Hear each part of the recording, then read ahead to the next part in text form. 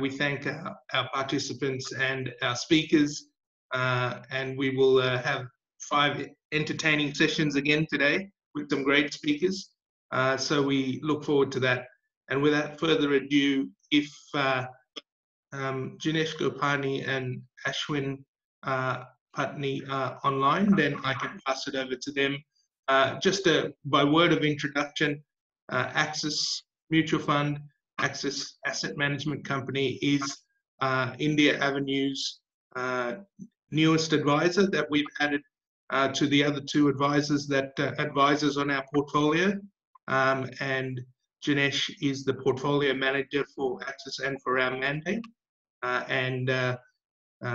Himself and Ashwin will provide some of the background of Axis, the process of Axis, how they identify company using their style, and why they think that style will continue to dominate in India. So if Ashwin and Jinesh are there, I will pass it over to you. I'll just make Hi, Mukundan. Jinesh here. Hi, Jinesh. I think Ashwin is waiting on the for you to just allow him for the call. Yeah, I've authorized him, so I'm not sure why.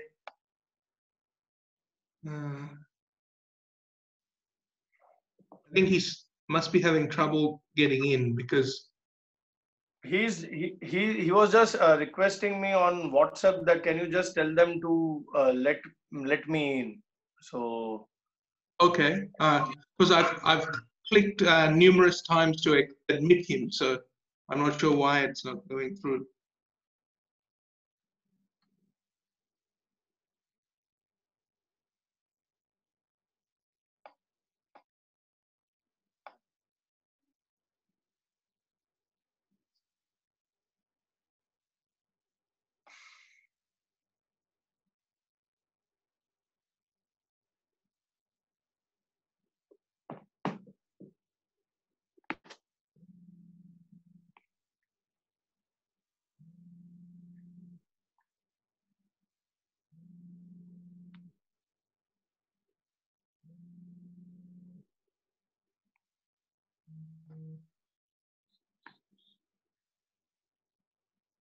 Perhaps, yeah, I'll keep trying to admit. He's trying to log in again. Yeah. Okay.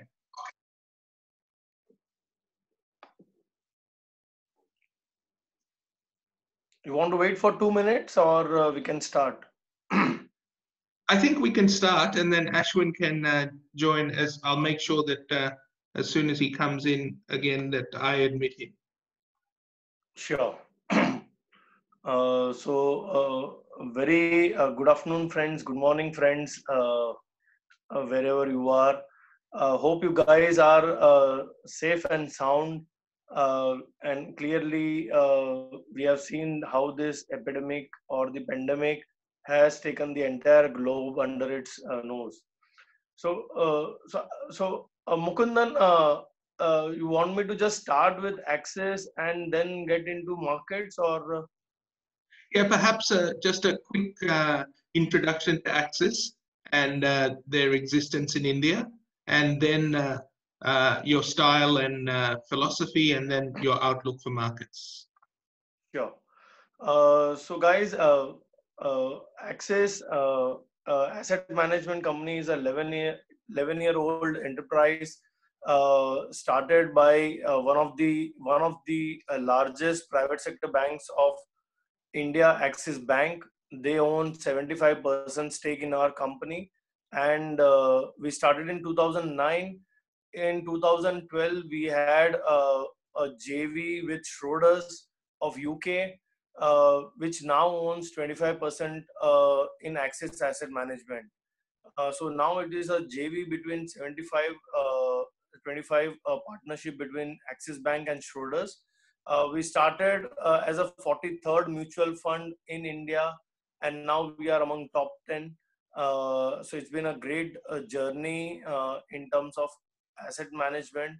Also, some of our products have really been outlier in last 10 years when we came into the market, and that has really helped us to gain significant, I would say, brand recognition as an Axis Group, as an Axis AMC, among various trade partners, channel partners.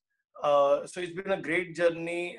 Now we would be sitting on close to $8 billion of equity AUM and total AUM of around $14 billion. Debt and equity both. So zero to and 43rd mutual fund to come to top 10. I think it's been an incredible journey for us. It's kind of a case study in India, how an AMC can really grow with certain philosophies and principles, despite uh, this market being a more commoditized market. So clearly, Axis AMC, since incorporation, has done something, uh, uh, always tried to do something new in terms of the product innovation. And so we have got a lot of accolades and awards for product innovation across the basket, be it debt or hybrids or even equity funds. And that is where we stand in India, among some of the top 10 players. On the equity side, pure equity, we are now almost number 5, number 4, pure equity. And we are at the striking distance of number 2 and number 1 player. So again, not boasting about ourselves, just to give you a flavor that how we have been able to grow our AUMs along with our performance, along with our innovation on the product category, and that is where we stand. So it's been an incredible journey for Axis Group, Axis AMC, and we are one of the decent value creators for Axis Bank as a parent. Schroders, they came in 2012. Uh, I think uh, Ashwin has joined. Ashwin, can you hear me? 1 second, let me find. Ashwin, you're on mute. Let me unmute it. 1 second.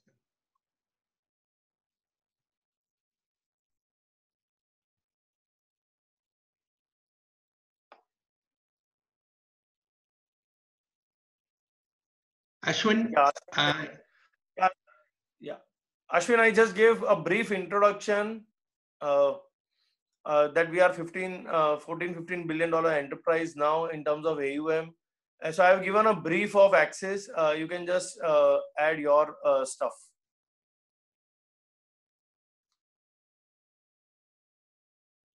Ashwin, can't hear you.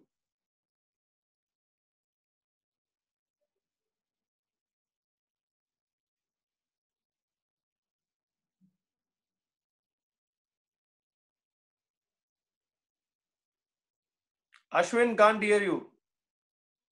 Please unmute yourself.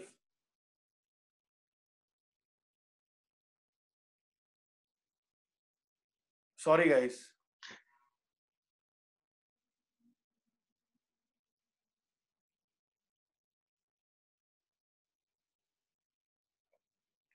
Perhaps Jinesh, whilst Ashwin comes back, you could talk us through the quality style and why, as an AMC, you've chosen that style.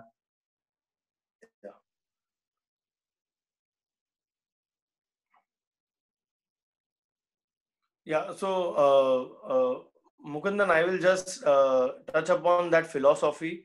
So as I was just continuing that, as we started the organization, we were 43rd mutual fund, and clearly we needed to come out with something differential in terms of ideation and philosophy to stand out in the market, otherwise being a commoditized market.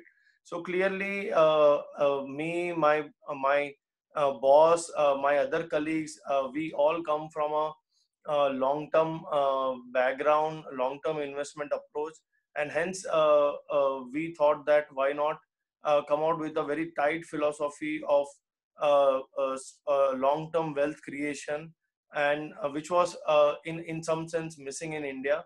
And so some of the critical parameters which we started as a process, as a motherhood philosophy, was on corporate governance, was on strong management, backing the strong management with a longer term view, identifying scalable sectors, identifying growth as a philosophy, and also looking into financials in terms of high ROEs and high free cash flows.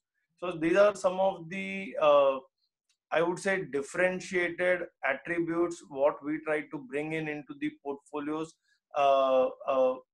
Unfortunately, in India, uh, many of the AMCs have not been able to come out with a very distinct philosophy and principles, and to some extent, we have seen them losing the ground with the investors. So clearly, this tight philosophy has really helped us to really project ourselves as a long-term wealth creators. And last 11 years have really been fantastic on going through this philosophy, identifying a very good quality, high quality companies who can deliver much better returns as compared to industry averages in any given business cycles. Obviously, there will be ups and downs in the portfolios depending on the business cycles. But we have seen, if you take any 3 5 year horizon of any businesses and in the portfolio, clearly we stood out as a decent player in the market. So clearly, this philosophy of buying into quality stocks, and obviously quality is a subjective word, so we have to do our due diligence in terms of what quality means. So for us, it is purely how the corporate governance of the company is done, and how the management has rewarded its shareholders in different ways. So these are the very two standout, I would say, metrics where we really try to do a lot of research and try to understand and try to filter the universe as best as possible, so that you weed out as many companies which doesn't fit this criteria. And really this has helped us to have a very tight universe of 200 to 280 stocks categorized into A, B, and C, and this is across the market cap. So A would be more of AAA companies in the large cap space. B would be more of the good companies in the mid cap and the larger mid cap space, and C would be more of the companies where there could be a good turnaround story in making taking into account all these parameters. So clearly, this philosophy has helped us for last 11 years, and we don't see any reason changing this philosophy. And we really feel that as corporate governance, as ESG metrics become more and more stringent for the from across the world, we see very well placed to identify some of the names, or already we have good names in our portfolio to deliver risk adjusted return to the portfolio. Ashwin, you would like to add something? Ashwin, you are not audible. Ashwin? No voice, Ashwin, no voice.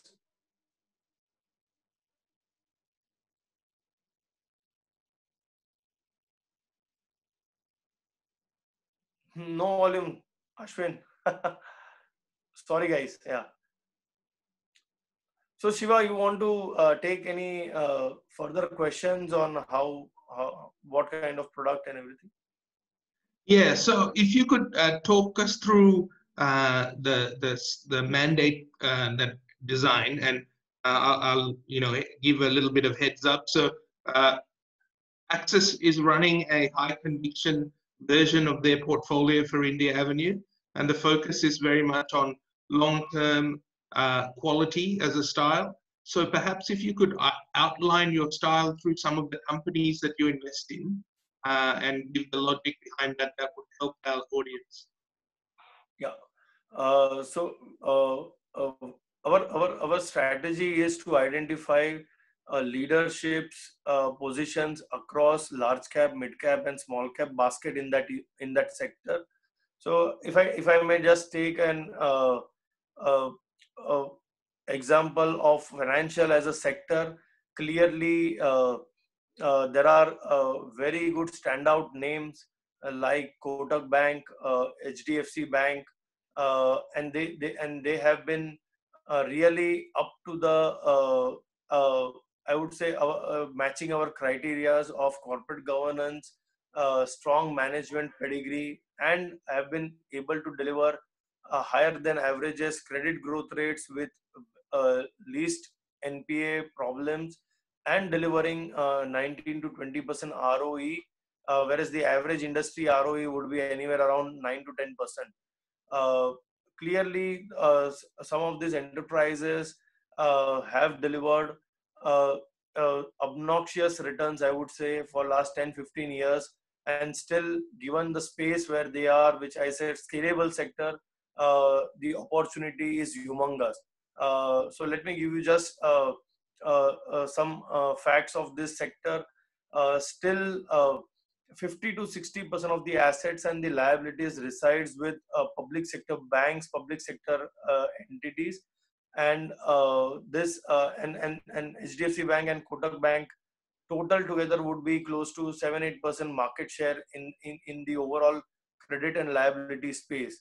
Uh, as India grows, obviously the near-term issues would be around because of this pandemic issue. But on an average, for next 10 years, if India grows at 6 to 7% on the real GDP terms, clearly there is a great opportunity for some of these enterprises, given their low market shares in India, to continue to deliver 2x or 3x of industry credit growth rates for a very, very long periods of time.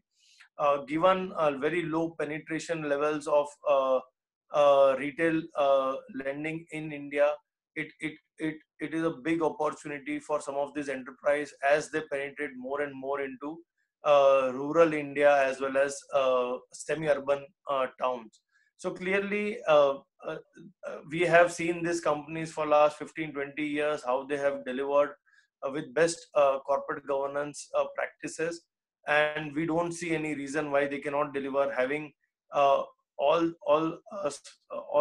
things in place, be it technology, be it strong management pedigree, be it ability to penetrate various product cycles, and also ability to manage the NPA cycles well, despite what we have seen in some of the other public sector banks, where there has been a huge issues around not only asset quality but also corporate governance. So we really feel that these are some of the strong enterprises which can deliver very high industry average returns for the shareholders or for the investors for a longer period of time.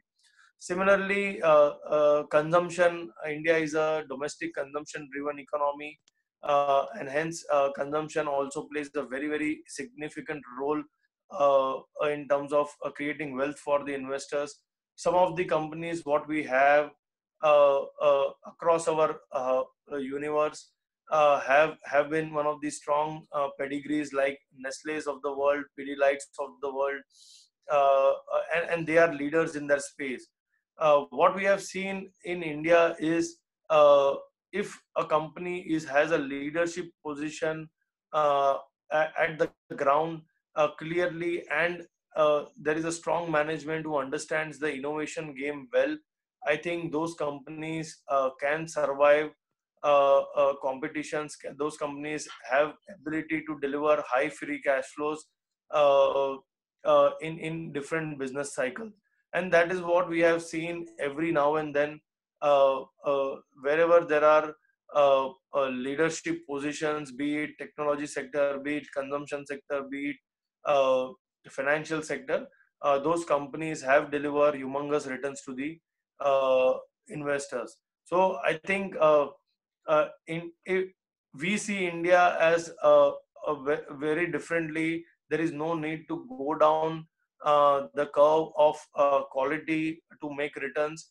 I think if you have a 3 to 5 year view, and if you take risk adjusted return as a metric, then clearly some of these strong companies, large mid caps, and even some of the great innovative small caps can deliver uh, outsized returns to the investors. And hence, as Mukundan rightly said, that we run a very tight portfolio. We don't like to have a long tail, which many of the other AMCs tend to have, because that distorts our research process, that distorts my analyst view on the company. And if there is no skin in the game, and if you are not a large shareholder in any company, you lose in terms of the returns as well, outsized returns as well. Obviously, sometimes we go wrong in our assessment of the company, and wherever we go wrong, we then don't shy away from taking out from the portfolio, and then we don't wait. So obviously, we would have also gone wrong in some of the infrastructure companies, in some of the quick service restaurant type models, uh, where we would have thought that these companies could make significant difference, but unfortunately the strategies change, management could not deliver, and also some corporate governance issues came in between. So obviously we make mistakes, but our simple philosophy is, if 65% of the portfolio is a strong portfolio, then I think one or two mistakes here and there can the portfolio can absorb those losses. And that is what we have seen in our 11 years of journey. And clearly we feel uh, as across the world and even in India, uh, as the efficiency kicks in, as the transparency kicks in, I think more and more money will flow to the efficient enterprise, tax-paying enterprise, corporate governed enterprise, and that is where we feel we stack up well, given our philosophy and given our quality aspect. Jinesh, a question that commonly comes to us, and I'm sure commonly comes to you as well, is that India, from a PE perspective, looks expensive. And I'm sure when you look through your list of stocks, you'll find some quite high PEs. What's your thought on, how an investor should look at valuations in India? See, I think it's a great question. We keep that we get those question every time. We have got those questions for last 7 8 years. But I think one thing we need to understand: India is not China. There are not many plethora of companies available to play where everything fits in, be it corporate governance, be it ability, a strong management, be it the sector in itself. So clearly, to be very frank, uh, uh, if in a sector, if I want to find four or five good companies, barring one sector, which is consumption sector, it is very difficult to find. So what happens that anyone who is investing in India would not want to put money in some of the companies where there has been a corporate governance issues, or where the managements have not been in a position to deliver for various reasons. And hence, as I said, we are not like China, where you have so many companies to play in one sector. Unfortunately, India is very bottom up, stock specific destination. Don't look at India from a top down approach. Obviously the tendency to go wrong is very high, but on the bottom up side, few companies who have ability to deliver a growth takes disproportionate profit pool of that sector.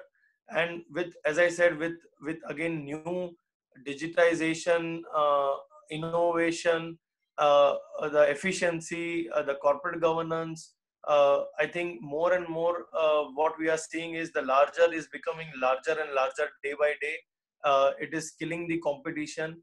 At least that is what we are seeing in India. So clearly, uh, uh, evaluations are important, but I think if investors can look through sort of a 5 to 10 year kind of an horizon, then to pay near term higher valuation shouldn't be an issue. But if an investor is looking at a 12-month kind of an horizon, then obviously things will look expensive.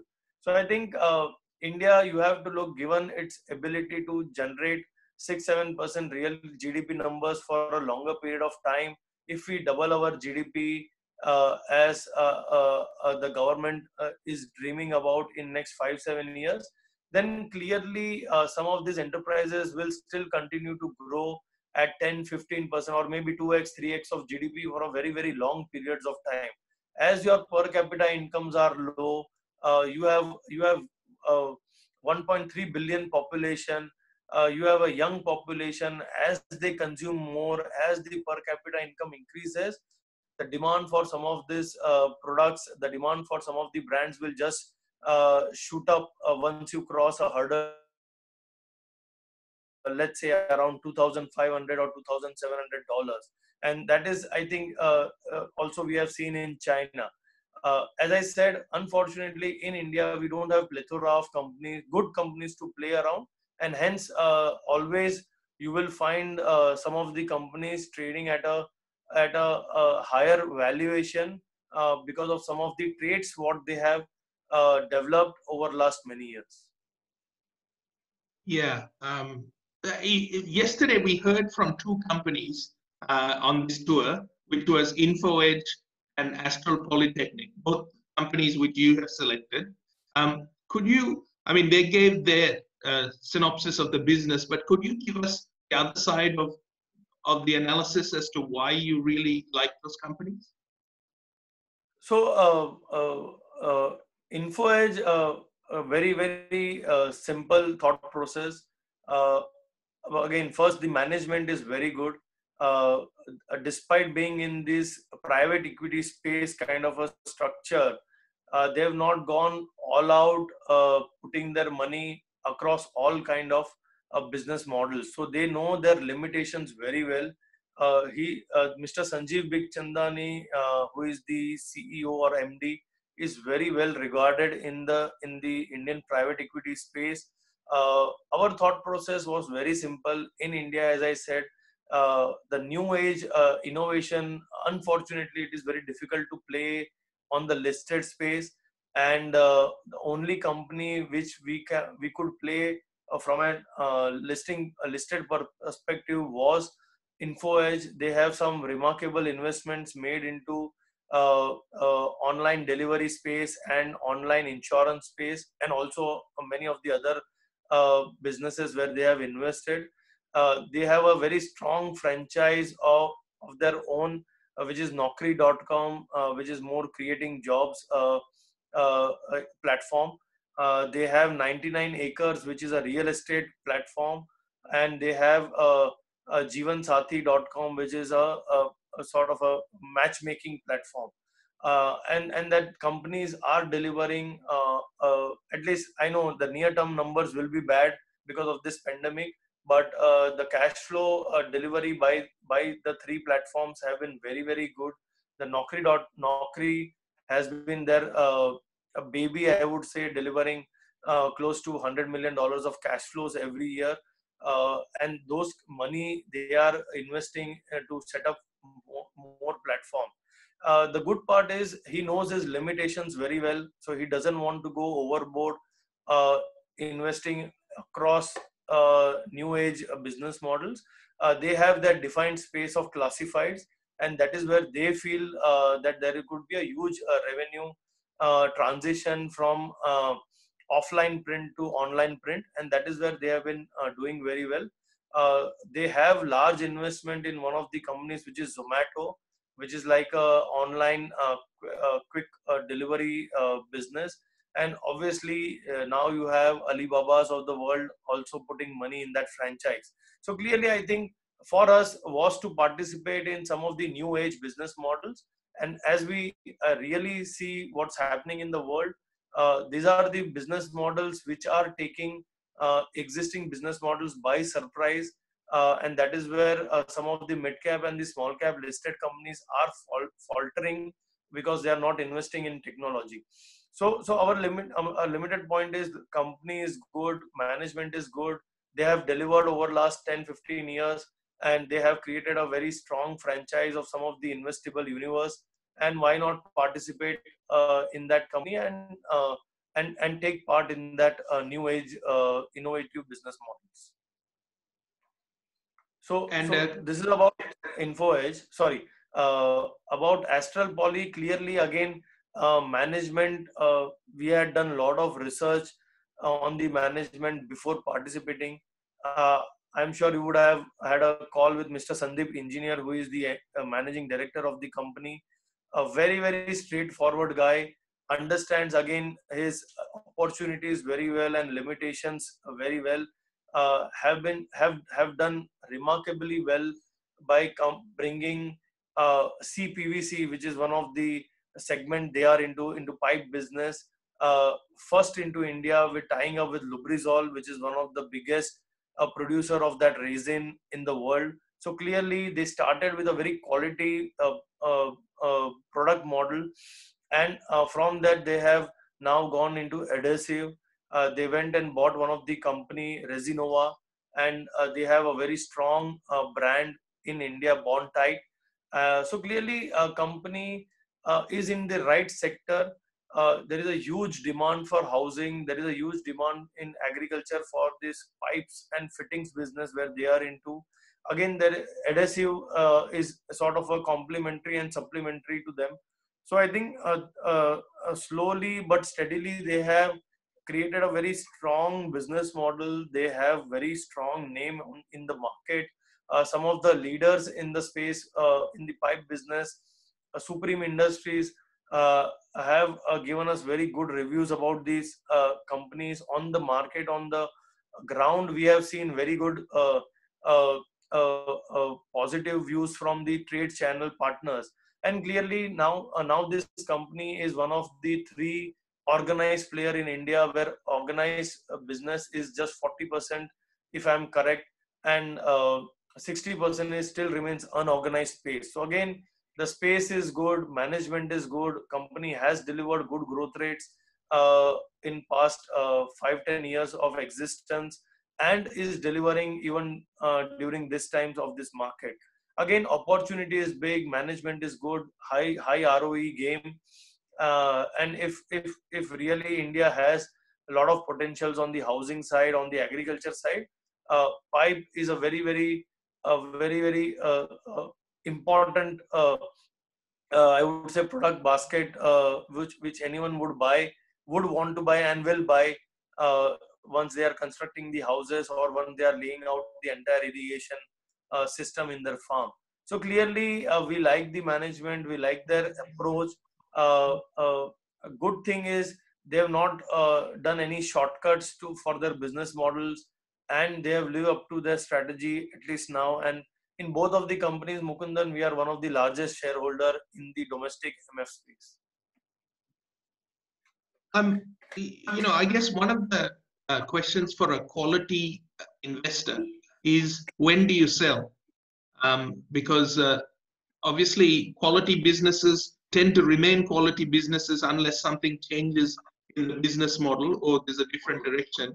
So at what point and how important is selling in your process? Sure. So first thing is on this quality curve, let's take, we go wrong in the assessment of the business model, strategy, and the management. As I said, we also tend to make some mistakes. So if we go grossly wrong in either of these three pointers, management might be good, but the sector might not be good. Management might be good, but the business cycle itself is in a very bad situation. So any of three aspects where we think that the management we have gone wrong in the understanding of the management itself, or we have gone wrong in the understanding of the assessment of the business model itself and the strategy what management is adopting. If we find that management is digressing from its old strategy and trying to do shortcuts, clearly we just sell out at one go, whatever is possible. So this is the first point in selling out from the portfolio. Ideally, I would say uh, we would like to trim those stocks from our portfolio, but never sell if you go right uh, in the assessment of the business model, in the assessment of the business strategy, and in assessment of the management. Clearly, Mukundan, we have seen uh, churning the portfolio for the heck of churning for a short term valuation purpose has not helped in India. Clearly, once you exit the stock, it becomes extremely difficult to again venture into at a higher levels, because that is a normal psychology that I want to buy at a lower levels than from where I have sold up. Uh, Let me again give you case of Kotak Bank, and we have been investor for last 11 years since the time of inception of our portfolios. And also we have I know this management for since 2006, when first time I got introduced to their executive directors and the MD. Mukundan, they have delivered 35 to 40% CAGR in the good times, and in the means on an average on a CAGR basis.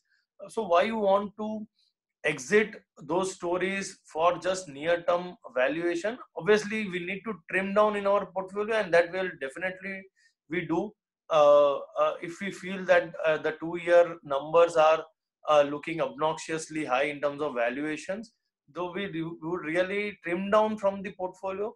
But if you really ask me, would I want to exit just for the near term valuation purpose, such a great enterprise? I would say no. So I would exit only we go wrong in the assessment of the business model or the strategy or the management. But if we really feel that that company can deliver those 20-25% CAGRs for a longer period of time, obviously the near term might be looking bad for various other reasons. Either we would like to add more when those stocks goes down, like how they have gone down now, or we would like to trim if the stock is at a fair value as per my analyst, with 12 to 15 month target price what they have to set in as their KRAs. So we would like to trim in our portfolio, but we would not like to exit if the opportunity is large. Okay, and yeah, just two more questions. So the next one is, now that we've seen COVID and we've experienced COVID, at least the beginnings of it, uh, where do you think, I mean, what is the landscape for you for the next 3 to 5 years? What will bring success in terms of investing? See, I think first is uh, simple investing. We should not complicate ourselves in terms of too many sectors, too many stories to play in the portfolio. I think clearly from here on, what we are understanding is the companies with that have strong balance sheet, strong management, ability to take tough decisions in this difficult times, and survive the business model for next 6 months, will come out a disproportionate winner over the next 2 to 3 years time. So any sector you take, there is the distortion, dislocations of the business models which are happening because of this pandemic. But obviously there will be winners and losers in each sector, and companies who are able to uh, have a strong balance sheet at play, companies who have strong management team to execute during difficult times, companies who take right decisions. Obviously, I would say even the toughest company managements might end up making wrong decisions given the pandemic and the uncertainty what we are going through. So I think our job is just to find those 30, 25, 30 companies where the survival is the strong instinct for the near term, and then look for growth and market share gains once normalcy returns. So clearly, this is not the time to play high beta, high risk strategy.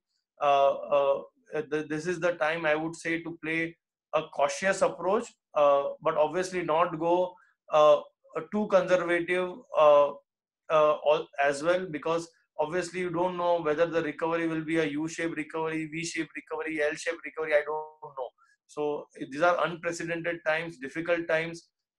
Many of the managements also are grappling with this new issues, and hence it would be, I would say, sane to just look through each and every company, talk to each and every managements as much granularly as possible to understand what they are doing to survive, and then look for growth over next 2 to 3 years time.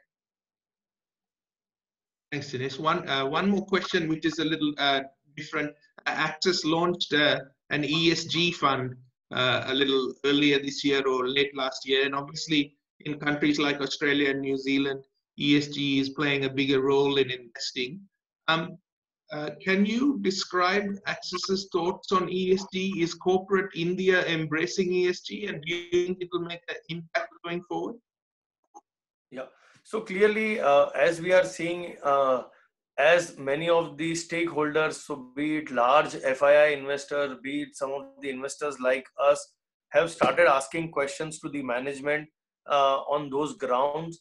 Also, the other stakeholders, the regulators, the customers, the employees itself are now changing the game by asking some tough questions to the management.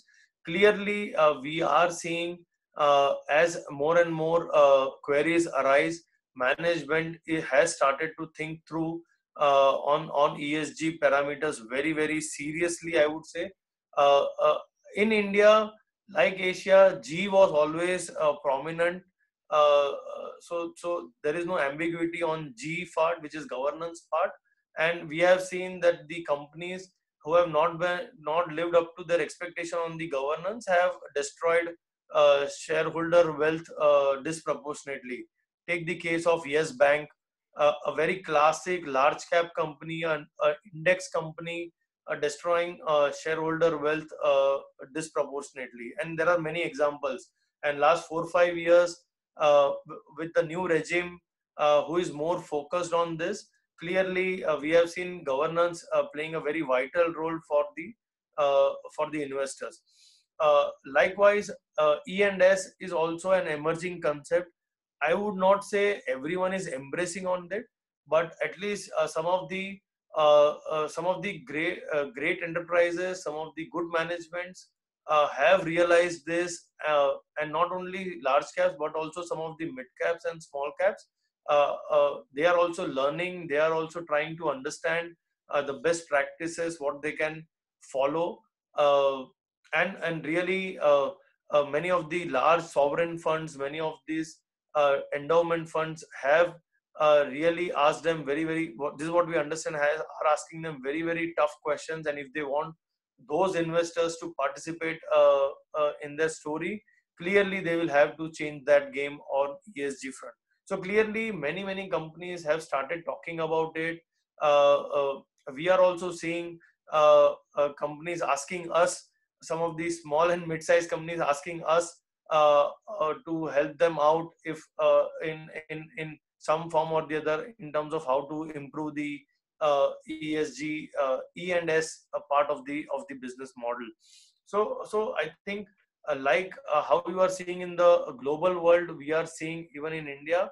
However, you have to give some time to the companies on the E&S front, but G, I'm sure, is becoming more and more important. The way auditors are being questioned, the way independent directors are being questioned now is unprecedented, I would say. And speaking of Yes Bank, which was a market darling and probably would have fit within a quality lens, is that a company that you held at some time? Yes Bank? Yeah. Never. It never came in our universe, and not just because now they are down. I am talking, but see, generally when you talk to the industry participant, the bankers, we always got a very uh, uh, different views in terms of how they are running the business. And obviously they did very well for 10 years. The stock price almost gave 10x returns, but it just took out those returns in 1 year. But we never got that comfort on the management, the way they were doing business on ground. And luckily for us, it never formed the part of the universe uh, as an investment proposition. So when you talk to some of the I would say sane bankers, you can find out what they are up to. And if you know what they are up to and still you want to participate for a short term, then I would say you're not just doing justice to your philosophy. Thanks very much, Jinesh. Really appreciate your time, and I'm sure all the participants across Australia and New Zealand, have enjoyed hearing you speak.